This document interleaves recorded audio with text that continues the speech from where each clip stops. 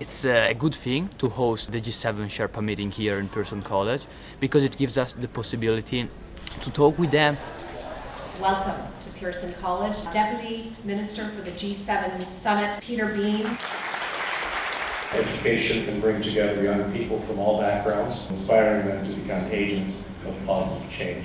Pearson College for us, a great place because it embodies the thirst for knowledge amongst the young with a great connection to the land. I have a question about the microplastic. I think that it is really fantastic. G7 is coming and engaging with student body in Pearson. Being able to ask questions to someone and get answers from him is beneficial for student body and especially me.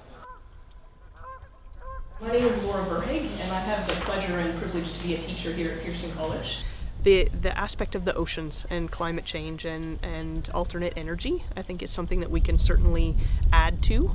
I think being here and getting people to see this place and why it's so important will make a difference. We really appreciate the choice of coming to Pearson to engage with youth and students. Thank you so much. Thank you.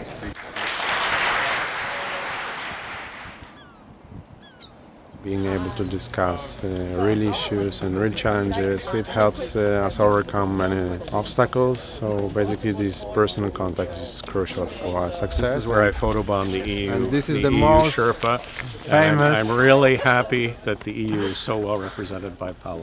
Thank you, Peter.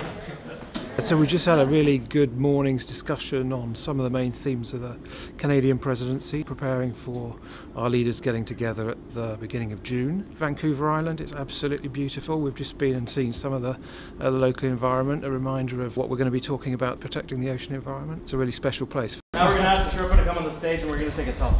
Everybody say G7.